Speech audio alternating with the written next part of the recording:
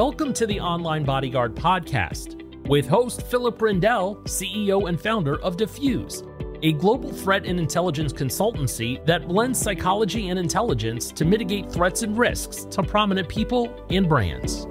Diffuse is a boutique protective intelligence consultancy that combines psychology and intelligence to identify, assess, and mitigate threats and risks to prominent people and brands.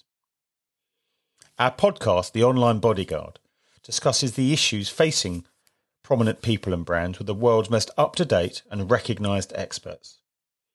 It discusses how we assess threats, the use of psychology and profiling, targeted violence, the threats from fixated people, crisis and reputation management, cyberbullying, harassment, stalking, and so much more. Our objective at Diffuse is to bring together the expertise available to assist our clients to feel safer in public life. This episode is very special.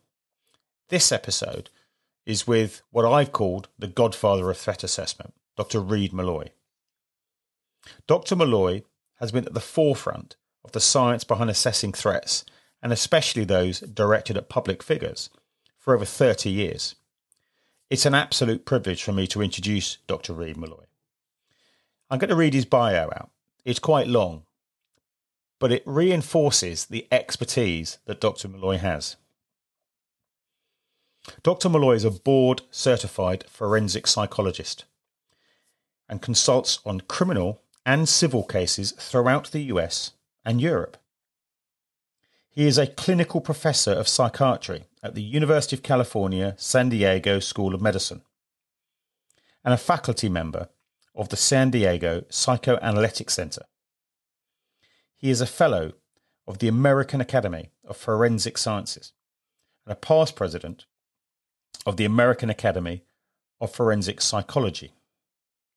He has received a number of awards and honours, including the first National Achievement Award in 1998 from the Association of Threat Assessment Professionals and the Manfred Guttmacher Award from the American Psychiatric Association in 2021. Dr. Meloy has authored or co-authored over 250 papers published in peer-reviewed psychiatric and psychological journals, and has authored, co-authored or edited 13 books. He has been consulting, researching and writing about personality disorder, psychopathy, stalking, narcissism, criminality, mental disorder and targeted violence for the past 30 years. His first book, The Psychopathic Mind, was an integration of the biological and psychodynamic understanding of psychopathy. His co-edited book with Dr. Hoffman and Diffuse's own Dr. Lorraine Sheridan, Stalking, Threatening and Attacking Public Figures, led to a commissioned study for the National Academy of Sciences on threats towards public figures, published in 2011. The first edition of the International Handbook of Threat Assessment was published in 2014, and the second edition last year in 2021. Stephen White and Dr. Reid Meloy created the WAV-21 version 3, a structured professional judgment instrument for targeted workplace and campus violence. Dr. Meloy has been a consultant on criminal, counterintelligence and counter-terrorism cases for their Behavioural Analytics Unit at FBI Quantico for the past 20 years. His counter-terrorism work began when he was retained as the consulting forensic psychologist by the US Attorney General in the prosecution of the defendant McVeigh and Nichols in the Oklahoma City bombing cases. He is the originator and developer of the TRAP 18, the Terrorist Radicalization Assessment Protocol, a validated risk assessment instrument used by counterterrorism professionals in North America and Europe. He was a member of the Fixators Research Group for the UK's Home Office concerning threats to the royal family and British political figures, and is a consulting member of Work Trauma Services, headquartered in San Francisco, and Team Psychology and Security in Darmstadt, Germany. He was a founding associate editor of the Journal of Threat Assessment and Management. Dr. Meloy is intermittently quoted in the New York Times, the Washington Post, the Wall Street Journal, and many others. He was a technical consultant to the television series CSI from its inception in 2000 until its final episode 5 years later in 2015, and is the technical consultant to Indivisible, Healing and Hate, a Paramount Plus television series exploring the historical roots of the January 6, 2021 insurrection. So here we are, Dr. Meloy. Welcome to the Online Bodyguard. It's an absolute honour, as I said, to have you here because I've been studying your work for the last few years and certainly all the time I've been in this world. So thank you so much for joining us. Thank you, Phil. Glad to be here. My first question really is, you've been at the forefront of assessing threats, especially with regards to those directed at public figures and prominent members of society for over 30 years. What's changed in that time? That's an excellent question, Phil. And Molly Ammon, who's a very close friend of mine and a colleague, and I wrestled with that question and decided to do a study. And so we looked at public figure attackers, and this was actually just limited to the United States. But we looked at public figure attackers from the mid-1990s until 2016, actually 2015. So we had about a 20-year history because we wanted to compare our findings there with what Robert Fine and Brian Voskuil had found in their Secret Service study, which essentially looked at attackers in the second half of the 20th century, public figure attackers in the U.S.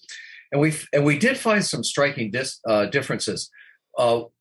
Some of the things that stayed the same is that a number of the attackers, in fact, a majority, would typically have psychiatric problems.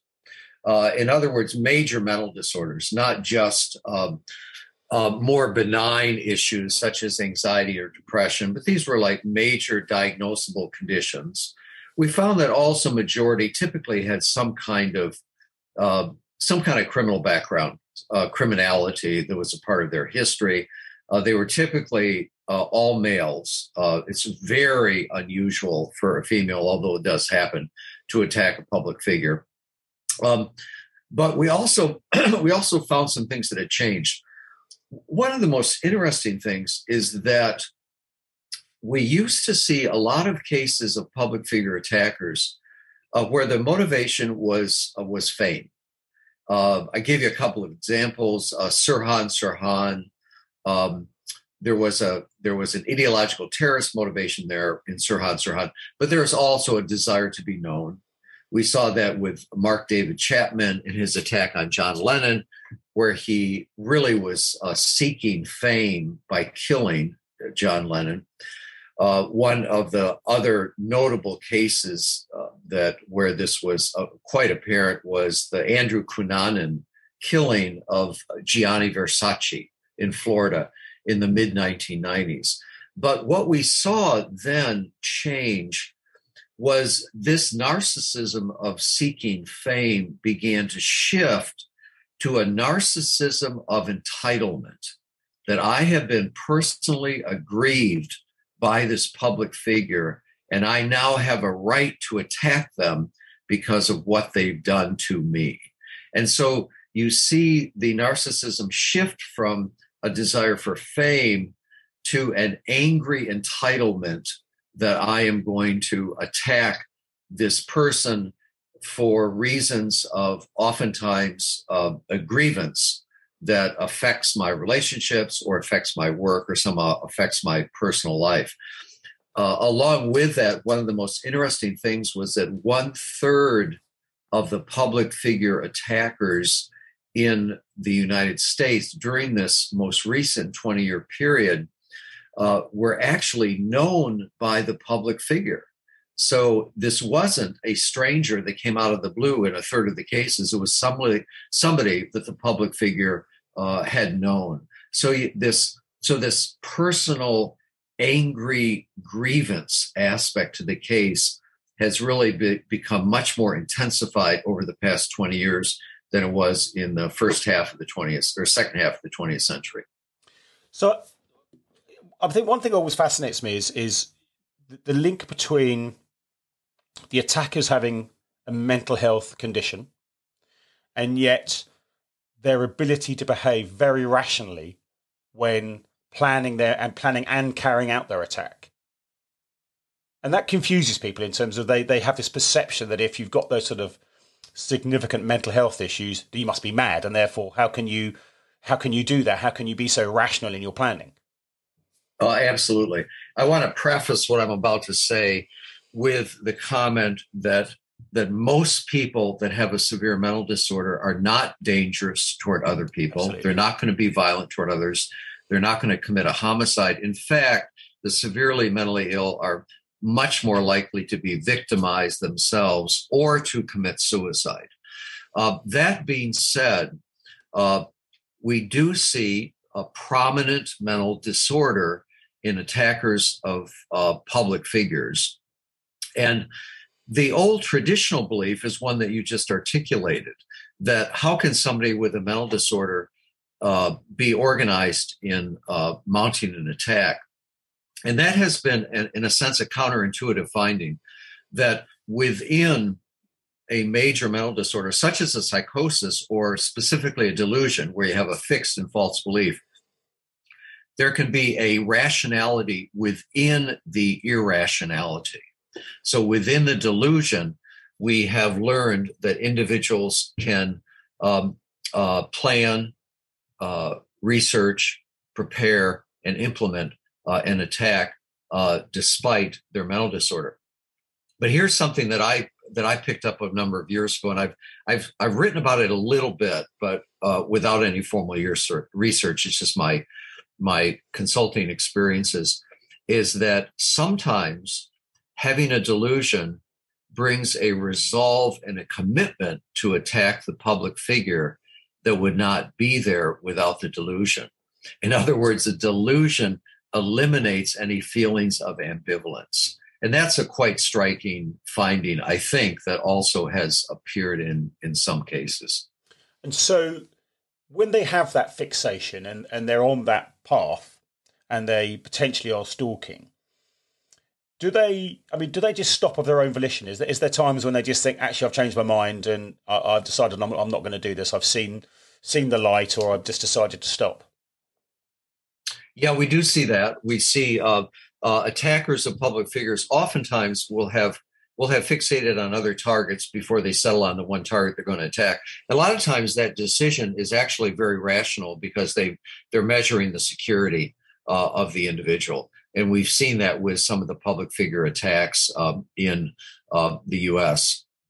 In Mali, in my research, among the I think we had 58 incidents, if I'm not mistaken, over that 20-year period. So there's about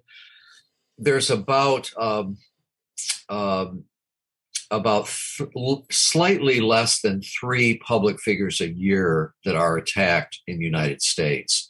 But among those individuals, you will see them,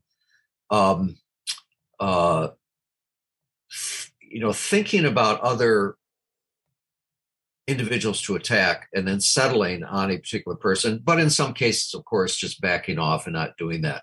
With the Sirhan case, the individual that killed Robert Kennedy, there's actually evidence that he had, and it literally came from videotapes and still photos after the assassination, that he had actually approached Robert Kennedy on 4 different occasions, physically approached him and got actually quite close to him in a crowd before he carried out the assassination on June 6th of 1968. Now, we don't know if those approaches he was testing security or those were thwarted attacks. We just don't know, but we do know that there was proximity seeking. So you will get that proximity seeking. And of course, there may be numbers of cases we don't even know about where people have planned an attack and then have backed off at the last minute. But that being said, it's also important to recognize that most people that problematically approach a public figure are not doing so to injure or kill that public figure. They're actually wanting to do any number of things. It could be to form a relationship with them, to form a romantic relationship with them, to be sexual with them, to have them solve a problem in the personal life of the individual, to be help seeking. So there's typically lots of motivations of approachers, but among all the approachers, problematic approachers that we see of public figures, there may be a few that then set out to actually injure or want to kill the public figure.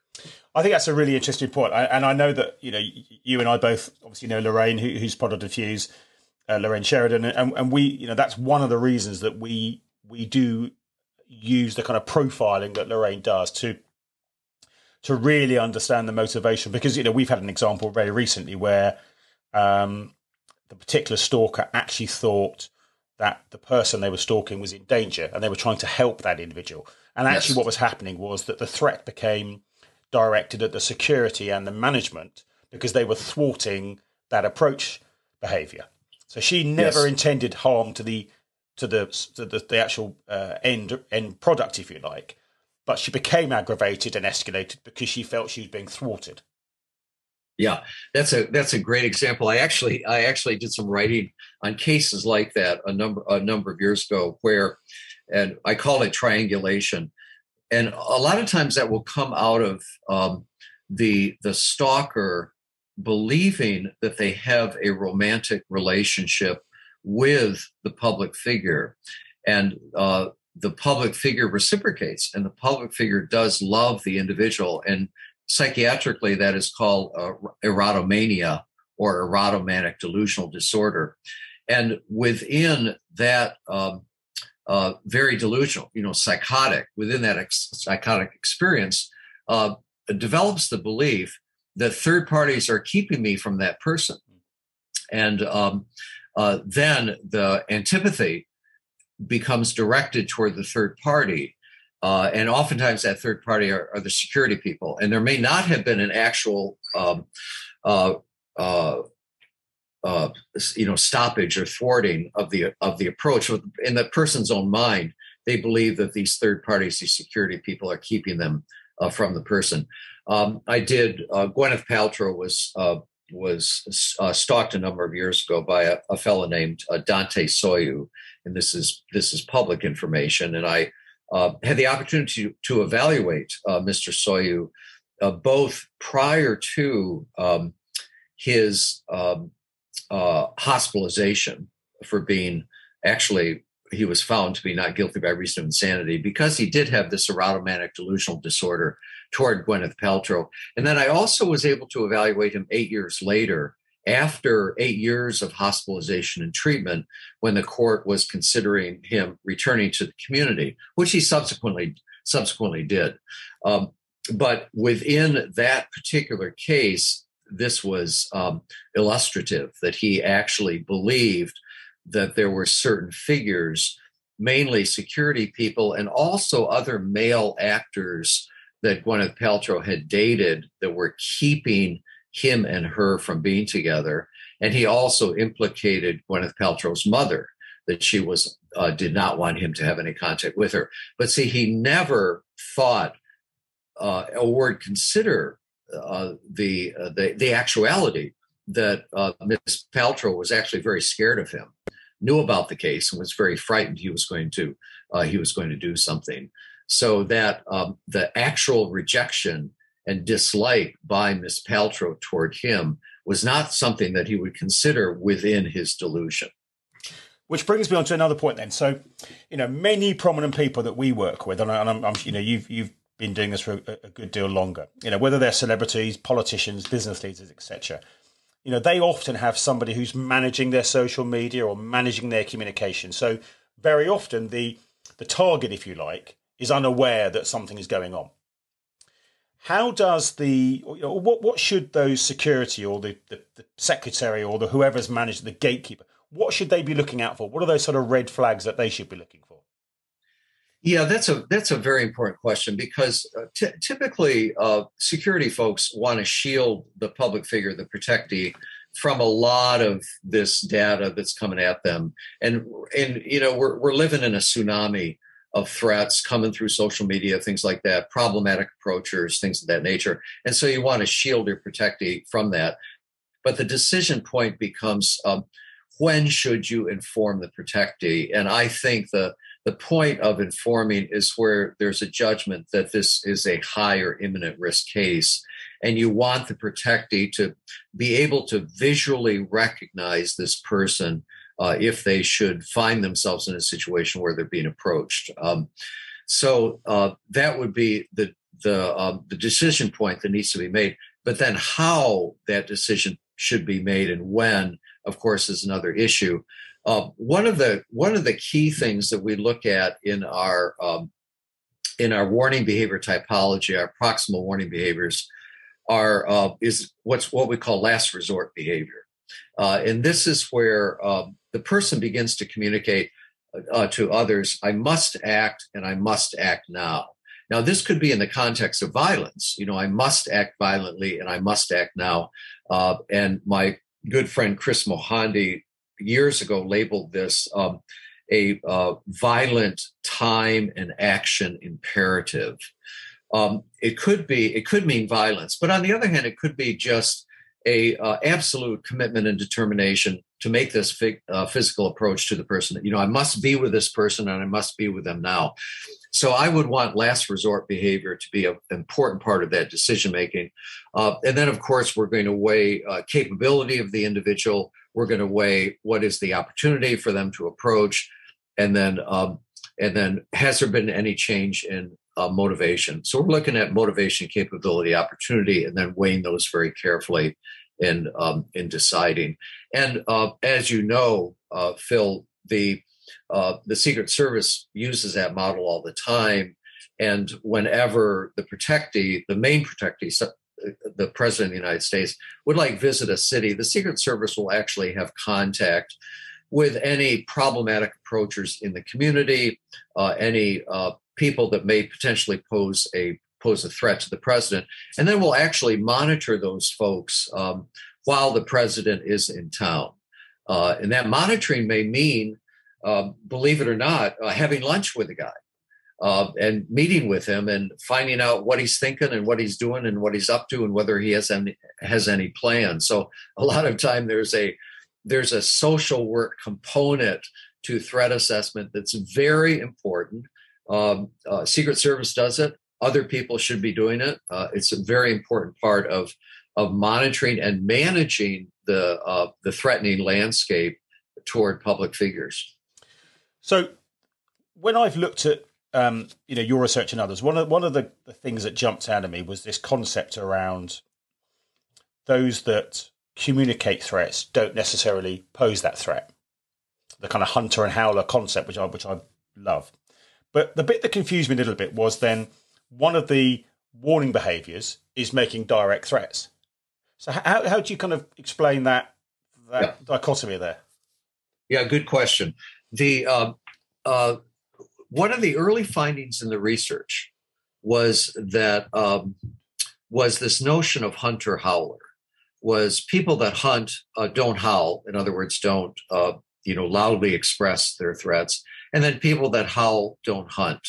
Well, it was a good and overly simplified categorization that I think was a sea change in terms of threat assessment to acknowledge that most attackers of public figures do not directly threaten beforehand, and that shouldn't necessarily, just the direct threatener should not be the only focus in protecting of public figures.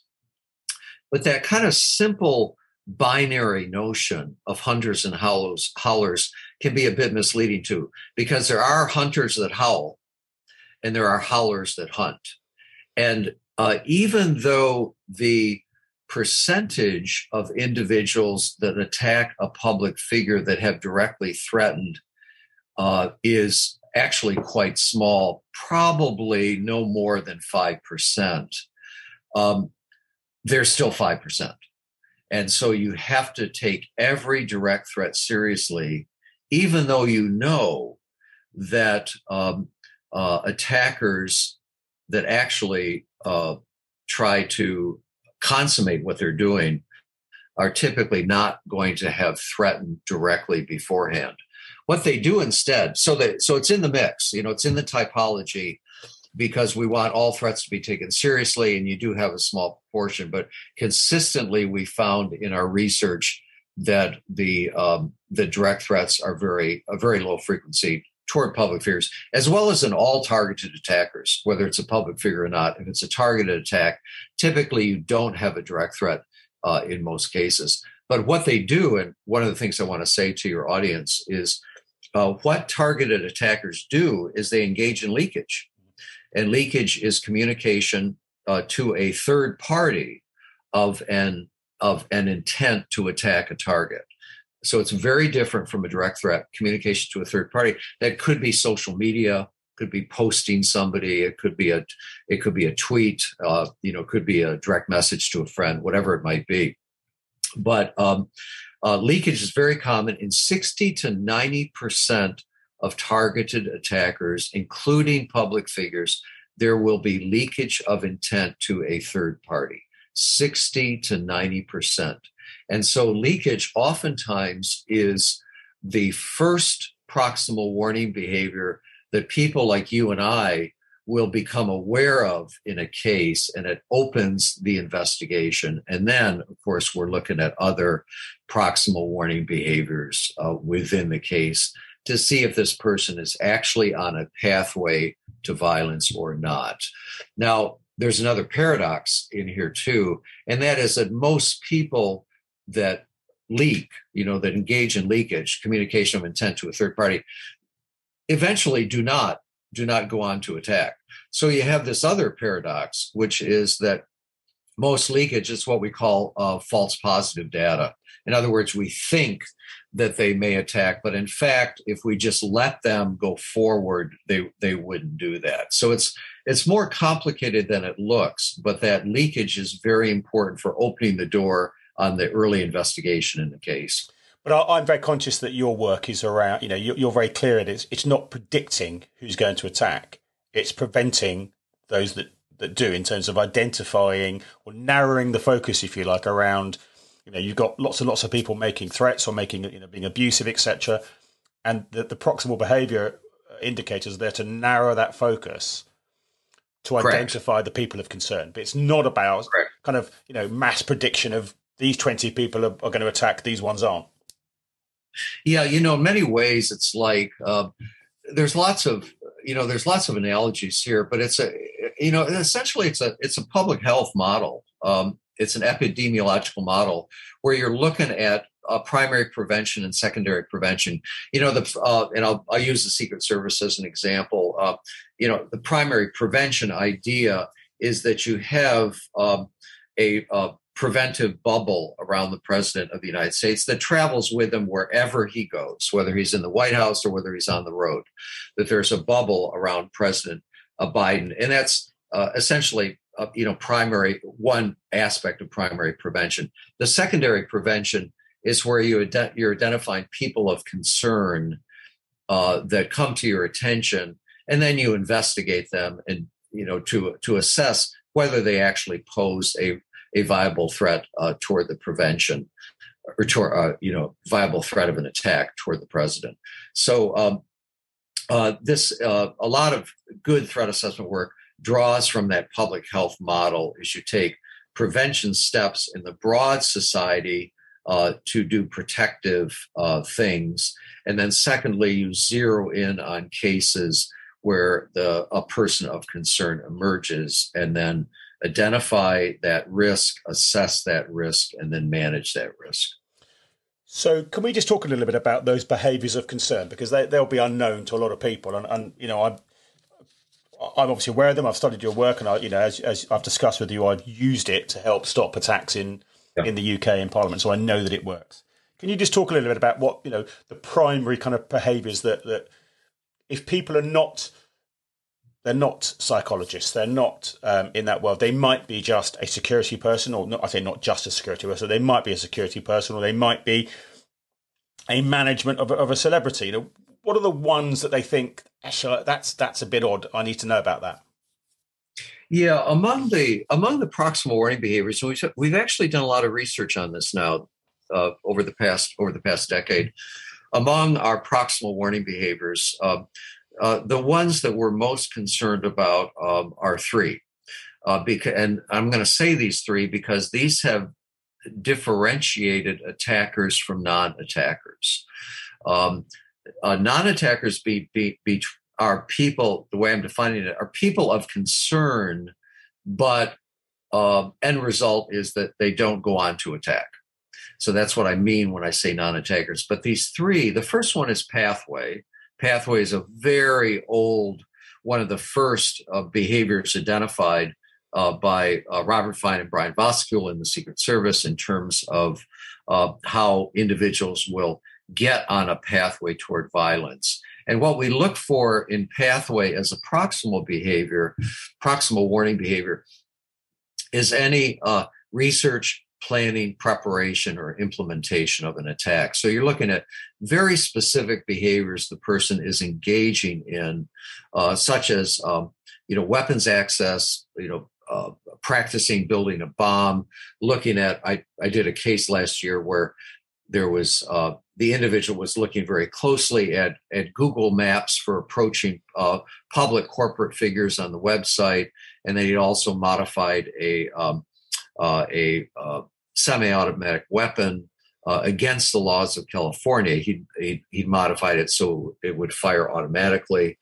And these are just very specific tactical behaviors that would strongly suggest that the person's on a pathway to violence. So we're looking at that stuff very carefully, and that again we refer to as late stage markers on the pathway to violence. So anything tactically related, anything where there's specificity about a target, any reconnaissance that the person is doing to exploit the habitual behaviors of the target and know what they are, would be very important.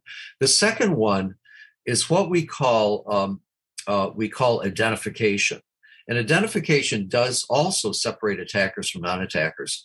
And this is where you move from being preoccupied or fixated on a target to becoming a soldier or an agent to attack that target.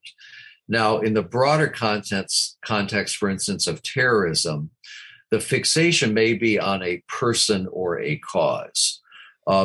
We saw this in magnified, of course, very intensely on January 6th in the United States with the attack on our Capitol. And I can use that here as an example. The fixation or the preoccupation would be the false belief, the extreme overvalued belief, as Dr. Tahir Rahman and I would put it, that Trump won the election was a fraud. That's the fixation. It's simple, it's binary, it's absolute. The election was a fraud, Trump won it. Millions of people had that fixation. Okay, but the movement to identification is the shift in thinking from, I know that this is true, that Trump won the election, to I'm now a soldier for the group that is going to overthrow the certification of the vote. I'm now a soldier for my cause, or I'm an agent for my cause. So it goes from fixation to self-identity. And there's literally a movement from feeling of being victimized to now being a soldier for the cause that I'm advocating for. So we look for identification as a very important marker that may indicate mobilization for violence by the individual. And the other way we look at identification oftentimes is because most people have very poor operational security. So they will display they'll display these identifications. Sam Gosling in Texas, Professor Gosling calls it identity claims. They'll put out these identifications, they'll have the flag, they'll be wearing the uniform, they'll be wearing the patches. they'll be wearing a helmet that says Antifa Hunter on it. They do things that communicate what their identity is now becoming. So that's the second one, identification. And then the third one that oftentimes strongly suggests imminent risk is the last resort behavior I'd already talked to you about. I must act, and I must act now. And we have seen that time and again in both ideological terrorism as well as non-ideological mass attackers, is they come to this position that they must act and they must act now. Now, to elaborate on that just a little bit, because I know I'm talking a lot, the mandate to act may just be psychological pressure that you've developed within yourself, and there may not be any external reason to act, or it actually could be an anticipated event that's coming. The example I would give you, again, going back to January 6th, there was a certification of the vote on January 6th. So that became the anticipated event. I must go to Washington to stop this. And this is very much on my mind because we've just recently had the first individual plead guilty of insurrection yesterday here in the United States. And the particular group that was planning and preparing for the violence is referred to as the Oath Keepers, and a lot of these guys are now indicted. But another example of this last resort where there's an anticipated event is Malik Hassan, who carried out the mass attack at Fort Hood in Texas in the United States, a massacre now over a decade ago. And his last resort behavior was prompted by the fact that he was going to be deployed as a psychiatrist, likely to Afghanistan. He, at that point, was a radicalized jihadist, believed the West was at war with Islam. He did not want to go to Afghanistan. All his legal efforts to keep from going to Afghanistan failed. And he carried out his mass attack on the day that his unit was being medically processed to be deployed to Afghanistan. So there we have last resort stimulated by the anticipation of a specific event. So in our work that we do, we're always asking ourselves, is there an anticipated event here that could stimulate last resort behavior? So if we go back then to the pathway, because I kind of see it this way in terms of the correlation there between that movement from grievance to violent ideation, where that tipping point where I have this grievance, I've looked to try and resolve it in whatever way I've chosen, I can't resolve it, and therefore my only option is now to go towards violence. And that's that kind of tipping point movement. Yes. Yeah, exactly. And we don't actually, in our late stage markers of the pathway, we have already typically investigated whether there's a personal grievance and then ideation, or intent. But you're absolutely right. Those are very important stages on the pathway. They're much further upstream than tactical planning and preparation, but they're also typically a necessary prelude to planning and preparation. Typically, we think of personal grievance as having four elements to it: a loss, humiliation, anger, and blame. And if you eliminate any of those four elements, typically you don't have a personal grievance. And of course, all of us have had personal grievances, but typically we don't move to the next step, which is intent to be violent, where there's actually a decision made that I am capable of being violent, that I can accept those consequences, and this is my only alternative in this particular case, is to be violent. I'm involved right now in a civil suit concerning a mass attack that happened here in the United States, and it's very clear in the civil suit that this individual had tried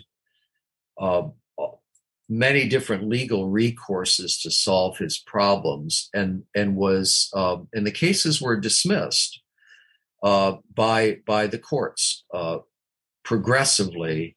He finally got to the point where he had no other legal recourse, and it was at that point he decided, yes, I'm going to mount this attack. And then he essentially shifted his priorities to then spending the next 2 years very carefully and methodically, and in the most meticulous attack I've ever seen of a civilian mass murderer, was able to then successfully carry out this attack. But there was an inflection point, a decision point, where he decided that was his only recourse. Do you think the internet has made it easier or more difficult to identify these people of concern? Yeah, I think it's made it more difficult, just because you can do a lot of research now on the internet in the privacy of your own home. You don't have to be visiting gun stores. You don't have to be trying to purchase ammunition physically, going to a place to do so. So it's made it very hard to ferret out these individuals in the early stages of their movement on the pathway. Now, as you move on the pathway, behaviors tend to be more on the ground by necessity rather than online. So on the ground behaviors also tend to be more visible to us than online behaviors. But that's why I think increasingly we're going to see various kinds of AI, various kinds of artificial intelligence and algorithmic processes to sort the data that's being seen on the internet and in social media, to be able to decide which cases warrant then human investigation. So you have and this is already happening. So the algorithms sort all the data and then present to the human investigators the cases that are of greatest concern. And those algorithms are based upon the kinds of research that we've been talking about. So I think that's clearly the direction that the field is moving in. So you foresee then that there'll come a point where there'll be software or programs where you can plug in the attack behaviors, the proximity behaviors, and that will do a lot of the work. But I'm guessing you're still going to need a human to actually then look at it, because a lot of it for me has always been about context. Okay, well, they're doing lots of things, but what's the context behind what they're doing? An algorithm is an opinion expressed in math, and it's never going to account for the idiosyncratic and individualized nature of the cases that we see. So there's always going to be room for human intelligence and human investigators to have to look at the individual case. But I see these, again, working jointly together. There are already programs. Some of these are, of course, proprietary that have been developed by, for instance, some of the big tech firms that are using algorithms in their security operations to sort, any kind of signals that come up that may be of concern to them. There's also some publicly accessible programs. There's one in Sweden called DECHEFR, DECHEFR, and they're doing a lot of good work on developing a threat assessment program that's an AI program that's based upon the kinds of research that we're doing and other people are doing. But there's always going to be, I think, a marriage between the two. And we have to be careful to, in a sense, kind of honor that marriage and not get too enamored by just algorithms. Like, we don't have to do anything now. We can just let the algorithms do the work. On the other hand, we don't want to be so kind of old guard, these old dinosaurs that don't want to acknowledge the importance of the development and use of artificial intelligence but recognize that it has to be joined with human investigation, and they both need to be there. So on that note then, when you're, if you are a public figure, a prominent person, a celebrity, VIP, whatever, what should you look for then in a threat assessment company? If you've got an issue, how do you sort the wheat from the chaff? Yeah, I think it's again, excellent question. Threat assessment is what I call strategic prevention. When the first trigger is pulled, threat assessment has failed, and threat management has failed. But to address this stuff upstream, you've got to have a very strong threat assessment, threat management component in your company. A component that's based in the research, that's based in the behavioral science. So what folks need to avoid is and oftentimes the pompous guy that comes forward and says, well, I've been doing this for 35 years. I know what I'm doing. Trust me. And here's the contract. You can be playing golf for 30 years and still shoot 100. And personal experience is not science. And that's really a hard thing for people to understand, that personal experience is not science. So I would want my company to really be up to speed and based in the science, because there's a lot to be known now, and there's a lot that we do know. So that's the first thing. And the second thing is that they be really strong in tactical reaction. So it's a marriage of strategic prevention and tactical reaction, where they both have great respect for one another. But when the guy's coming through the door or heading for the podium, threat assessment is done. What you're totally dependent on then is body protection and the tactical skill of the officers or the agents that are there to protect the individual. And that's where oftentimes personal training and personal experience is most powerful. So you want to balance both those. You want to have both of those elements in the company, and also you want those elements to be based not just on experience, but also in the science of the field. And would you say that increasingly what we're seeing is, yes, you have the physical threat, and everyone obviously, first and foremost, am I in danger? Is this person going to attack? But the secondary issue nowadays tends to be this reputational threat. Yeah. Do the same indicators, do they come into play when people are looking to target reputations? Yeah, there are similar indicators. There are also different ones with the reputational stuff. Oftentimes it's harassment of the public figure, and then also sometimes communication through disinformation or misinformation to the public to the public as an entity that tends to tarnish the reputation of the individual. And there have to be also approaches to that. So you have to have people that are managing, and this is not an area of expertise for me, but you need people that know how to manage and counter, for instance, social media attacks on the reputation of the individual. But you need a high level of sophistication of social media in these contexts.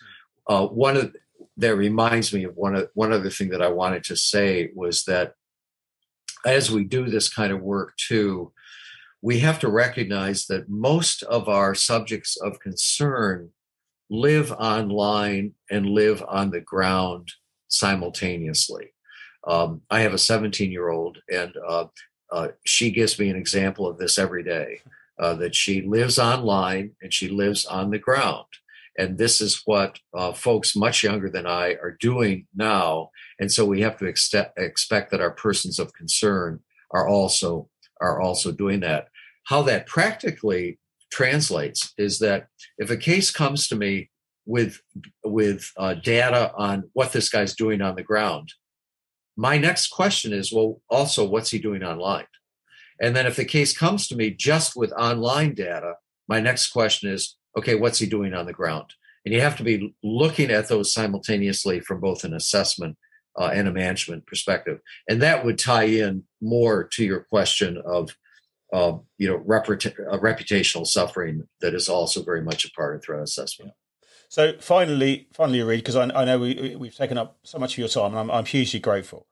What would be your sort of top tips for people who are in this world or are looking after public figures in terms of what here I am, I'm looking after a celebrity or I'm looking after a politician. What are the top tips about what do I need to keep my eyes open for? My top tips are going to be different. Monitor your own narcissism. Okay, interesting. Narcissism is like blood pressure. Too much or too little is a problem. And there's healthy narcissism, and we call it now, the pop terms now are resilience, grit, but it's healthy narcissism. It's knowing how to take care of yourself and do the good work to be able to take care of the people that you love. So that would be the first thing that I'd say. Secondly, remember that your work is their reputation. And what that means, of course, is that if a group or a person, a public figure, retains you, remember that everything you do is also for them a reflection on their own judgment. And so if you bungle the case or you malpractice, that negatively is going to affect how they view themselves, and it's also going to very much tarnish your reputation. So remember that your work is their reputation. And then the last thing I would say here would be to actually two more things. One is follow the rules, but think outside the box. Be very creative. You have to be able to put yourself in the mind of the subject of concern and recognize the creative way they could plan and prepare for an attack. And then the last thing is one of my favorite all-time saying from Korzybski, who is a scientist philosopher, and that is the map is not the territory. In other words, we have lots of maps. We've talked about a lot of them here, the proximal warning behaviors, other signals of risk. But each and every case is going to be a slightly different territory.